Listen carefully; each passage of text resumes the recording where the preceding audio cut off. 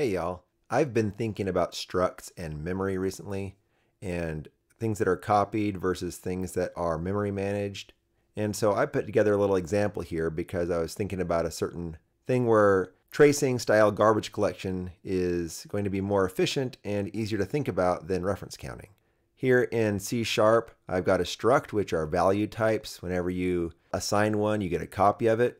And it has a value inside of it and also a garbage collected object, which lists are going to likely to be, being as how they're variable sized.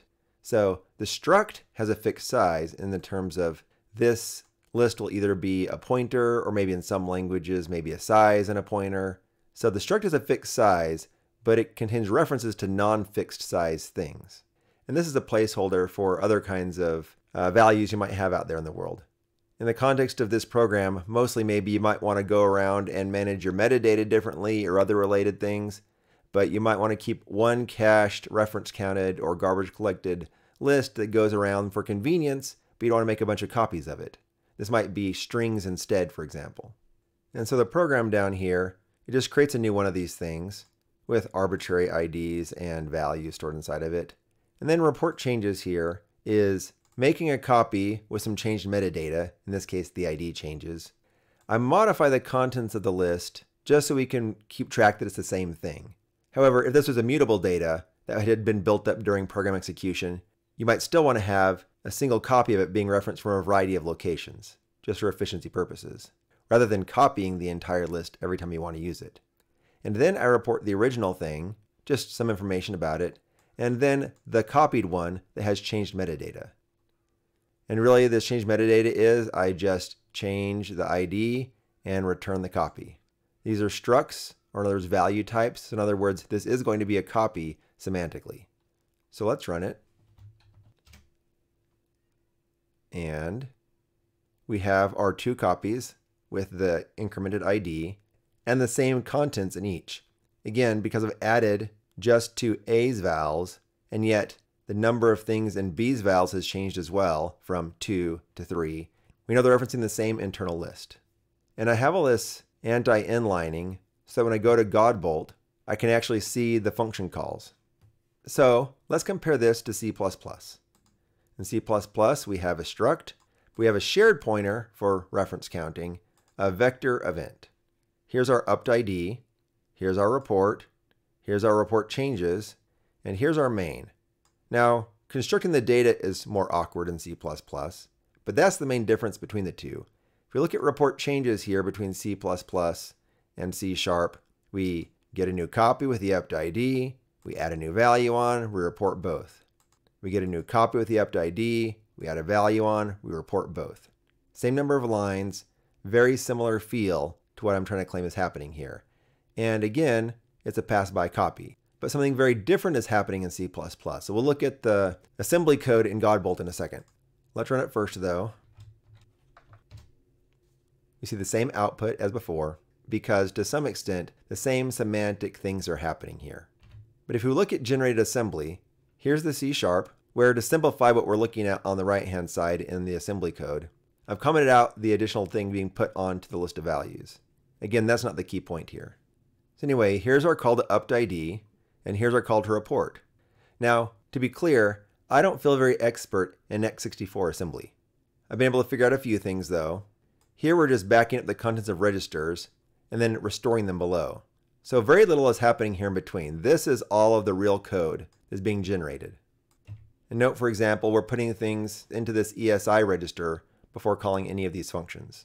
But overall, we see very little actually happening here in this code. If we go look at UptID, past all this printing out of stuff, we do see an increment happening here. I presume this is the increment of the ID itself. But again, key point being here that there's not a lot of weird things going on for these two copies of the struct. However, if we go to C++, where again I've commented out the pushing on the back of the new value, we see here in report changes, we see not just this call to UptID, but other things about counted base, shared count, and this is with some optimization on, by the way. If you optimize enough, you can make some of these things disappear just because compilers are clever. But I'm trying to get some feel of the semantics of what things mean behind the scenes here, and not just see how well it can be optimized in my particular circumstance. The point being that there's extra metadata management happening behind the scenes in C++ versus what has to happen in C#. You can really just do a straight copy of the bits of the struct in C# and let the tracing garbage collection worry about later where the references are at. Not saying one or the other is better, just that they have different trade-offs. And some things are easier and faster because of the garbage collection. Or in other words, looking again here at the C++, there's secret constructors happening here. It's that whenever you copy a sequence, you've got to insert code that maintains the count going up and down for things that are constructed and destructed. And that was happening inside the code generated for report changes under the compiler configuration I just had. Or in other words, effectively, it's the people who are calling up_id that are keeping track of those extra copies and the reference counting. And for yet another way of looking at this, let's go to Rust, where again we have our sequence type, which is some kind of ID/metadata. Then we have reference counted, let it be mutable, vector of integers. Our up_id looks like in the other languages. Our printing looks like in the other languages. Our report changes looks like in the others. And this is busier than in C#, maybe less busy than in C++ for making our list. And let's prove that it actually works here. And we get the same result as before because the same list is being referenced by both of these sequence structs. But one thing we see differently between the Rust and the C++ is I have to say a.clone here, whereas in C++ I just said a, because you have implicit behind the scenes copy constructors being called in C++. But there's no such thing in Rust. If I take out this a.clone and try running it, what we've actually done is done a move of that sequence over to the up_id call. And in fact, the move happens either way, but in this case, I'm moving a clone. And the clone in Rust is sort of like the copy constructor in C++. In other words, work gets done when you say clone in Rust. And just like in C++, I magically had a copy constructor I never wrote. In Rust, I can derive clone without writing that code. But I have to say that I want it, and have to say when I'm using it. Although the cleanup happens when things go out of scope automatically in both cases. I guess that means hopefully when you drop things / destruct them, you're not doing anything expensive, because that's not explicit. And by the way, there's another thing you can derive in Rust, which is called copy. And this means you believe it's safe to do just simple bitwise copies of things. In that case, it's fast, and moves are effectively bit copies instead. However, if I try to claim this sequence struct is trivially copyable, like what I could obviously easily do in C#, the Rust compiler is going to complain at me. It says, you can't copy this. And the reason is because this thing here is not trivially copyable, because in the case of it being reference counted, you have to manage the reference count. Or if I just had a plain vector, you can't trivially copy that vector either because it's going to be arbitrary length. Again, the struct here is a fixed size, but it's managing data that's not fixed and somewhere else and needs work done whenever you want to make a copy of it. If I get rid of the values and all uses of them,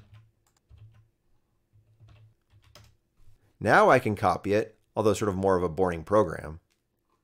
But while this thing was here that needed managed, I can't do trivial copies of it in Rust. And actually, let's look at one more thing here about contagion. Let's undo all these things we just did and go back to what we had before. Make sure it works. Okay, cool. Now let's try making a struct containing this struct. More. Seek. Maybe I should just call that thing for the abstractness of this purpose. Okay, probably still works, although it says it's not being used. And let's pretend we can make this one copyable. Again, no good, because this one isn't copyable. So once you get outside of trivially copyable land, it's contagious to anything else that wants to use that thing, no matter how deep you go. So again, the clone in Rust does extra work, and because I'm reference counting memory, I have extra work to do. C++ makes it entirely implicit, and C# makes all that go away because it can do trivial copies because of the garbage collection mechanism. So that's all I had to talk about today. Hope it was fun. Helps me to think about memory management and what goes on behind the scenes. If you liked the video, be sure to subscribe. Bye, y'all.